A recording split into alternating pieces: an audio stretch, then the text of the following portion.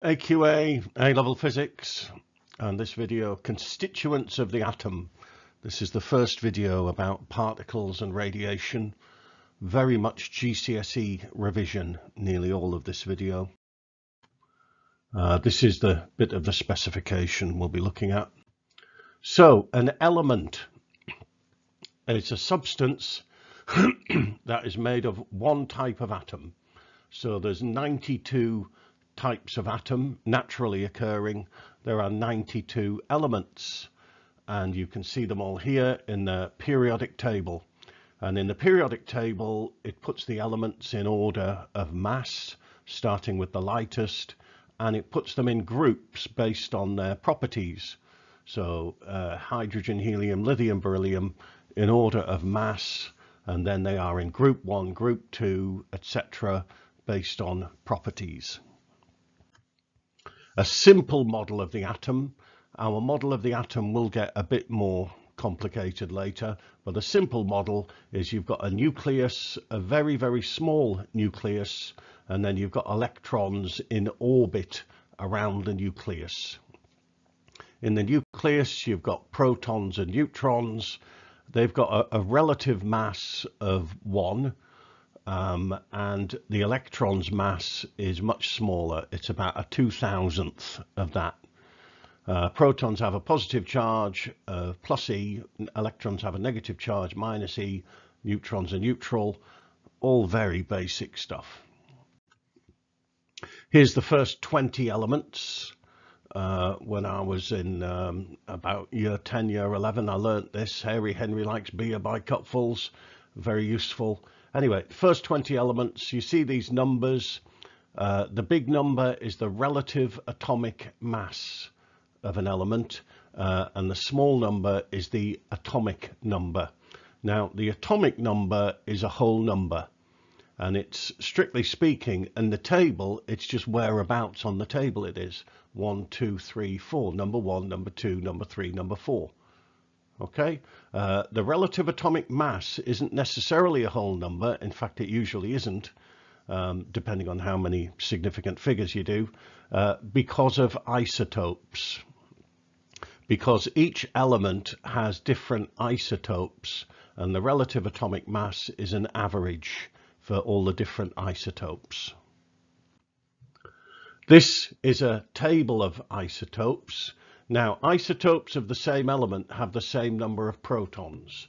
So on this part of the table of isotopes, I've highlighted boron, and all of those are, there's, looking at them, I'll get my pen out, you know, there's that one and that one and that one and that one and that one, and they're all isotopes of boron, and they all have the same number of protons, okay, which is 1, 2, 3, 4, 5 protons. But they have different numbers of neutrons.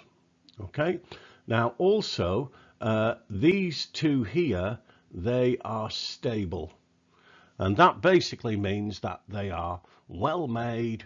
They are not going to fall to bits. They will, unless they happen to end up inside a star, they will last forever. Okay, they are stable. 80% of stable boron is this isotope, let's go green, is this isotope here. That's about 80%, about 20% is that one. Now, these other isotopes are not stable, they are unstable. And that means that at some point in the future, they will decay, they will fall to bits, okay? They are unstable. The ones on the right over here are probably unstable because they've got too many neutrons. The ones on the left don't have enough neutrons. Okay, so they will decay in different ways. So a few isotopes are stable, lots of isotopes are unstable. And find this table of isotopes, Google it for all of the elements. It's very interesting. Now, we're going to use this notation for a particular isotope. If we're talking about an isotope X, then the number at the top, we call it the nucleon number, because it's the number of particles in the nucleus. So that's protons and neutrons, the nucleon number. and then we have the proton number, which is Z, and that's just the number of protons.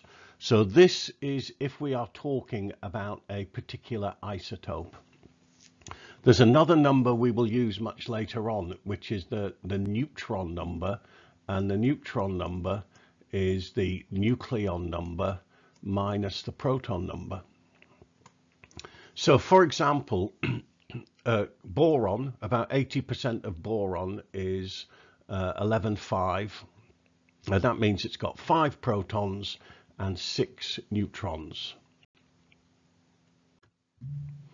Atomic mass units. Now, I said these were relative masses. We're going to use for very, very, very small masses when we're doing stuff with atoms. We're going to use atomic mass units. Now, what is an atomic mass unit? Well, it's defined as it's a 1/12 of the mass of a carbon-12 atom. So a carbon-12 atom has a mass of 12 atomic mass units. And that basically means that a proton has a mass of 1 atomic mass unit, and a neutron has a mass of 1. Okay, so protons and neutrons have the same mass, almost actually, depends how many sig figs you use. Electrons have a mass which is about a 2,000th of an atomic mass unit. In kilograms, that works out to, for the proton, 1.67 times 10 to the minus 27. For an electron, 9.11 times 10 to the minus 31. You'll be given that in an exam. You don't need to learn that. But an atomic mass unit is just a very, very small, very convenient unit of mass. Something else we need to know, specific charge. And the specific charge means the charge of a particle divided by its mass.